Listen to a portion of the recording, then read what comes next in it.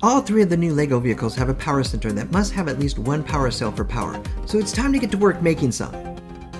You may just want to skip ahead and build the vehicles, but making a power cell takes a painful amount of time, so you're best off getting that going, then building the vehicles. First, you need to interact with the lumber station to make the compost bin recipe appear. Mine showed up after I grabbed some fresh wooden rods I made, which you'll be needing for the vehicle builds. Build the compost bin with plank, soil, sand, and fertilizer. If you have the materials, which come fairly cheap, you should build a bunch of these because they are the slowest machines in LEGO by far.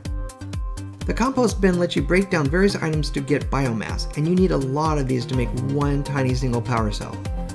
A few items will give you more than 1 biomass, and a few won't give you any, but most items will give you 1, along with fertilizer and soil.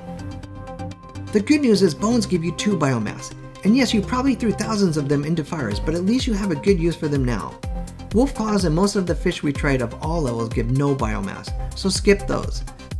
Most food items will give at least 1. It's trial and error trying to figure out what might give you some bonus biomass, and once you place something into the composter and it's processing, you can't get it back out. When you grab the biomass into your inventory, you'll get the power cell recipe. You need 50 biomass and 6 glass for each power cell, and the news gets even worse when you test these out and find out that a power cell in the speeder seems to get you about 2,000 meters. Trying to get a hauler halfway across your grass valley will probably take 4 or more of these. We put a few villagers on composting duty and they didn't provide us with much help.